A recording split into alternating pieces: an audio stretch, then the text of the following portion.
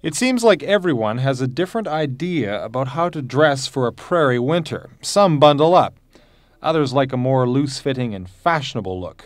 And the threat of quick frostbite to exposed skin is, well, not that important. It's not just adults that are slaves to fashion. This student had only a light coat and shoes on. Are you guys out of your minds? No, I guess we're just unprepared for the cold weather. How do you feel walking even a short distance from the store to the school here? We're freezing. What about you? And you're drinking a milkshake. You don't have much on either. Well, Just I'm cold, but I think it's the wind chill factor that's really making it bad. But I don't know. I'm thirsty and I like milkshakes, so.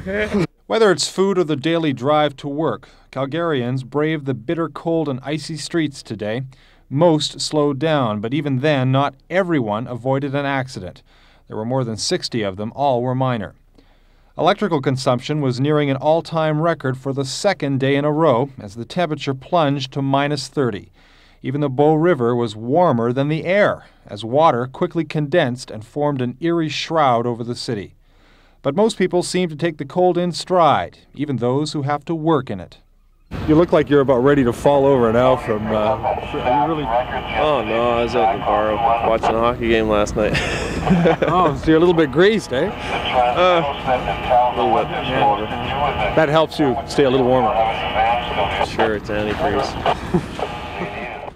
Okay, great. The air will get colder yet, a low of minus 34 tonight, and no warming until Friday when it will be a balmy minus 5. Wayne Nickatuk, CBC News, Calgary.